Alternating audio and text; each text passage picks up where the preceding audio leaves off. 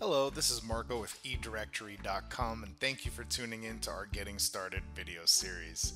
These short videos are designed to help our new users get set up and working on their new eDirectory websites as quickly as possible.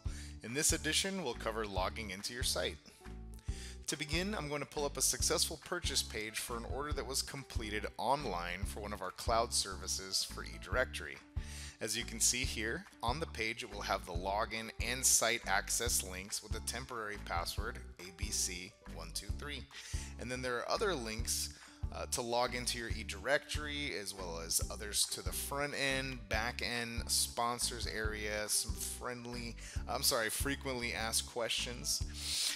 In addition to this here, you're going to pull up a few emails. You should receive an order confirmation immediately following the completion of the order, welcoming you aboard, having some of your order details, as well as how to get in contact with support should you need any further assistance.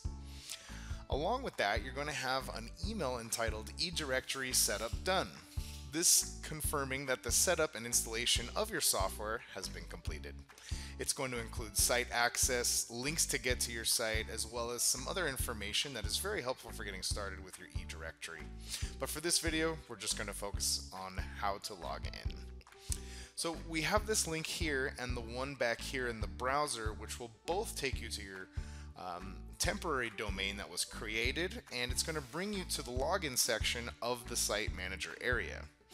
So the email address is going to be the same one that was used to place the order, and the password is going to be the one provided, which is ABC123. The first thing we'll then ask you to do is to create some more secure password, something easy to remember. Type that in twice, change it, and you're good to go. This will now take you to the Site Manager area, the admin dashboard, back end of your new directory. Again, if you need this information, you'll have it in the eDirectory Setup Done email. It will have all your login information. However, that temporary password will no longer be valid, so it's up to you to remember your new password.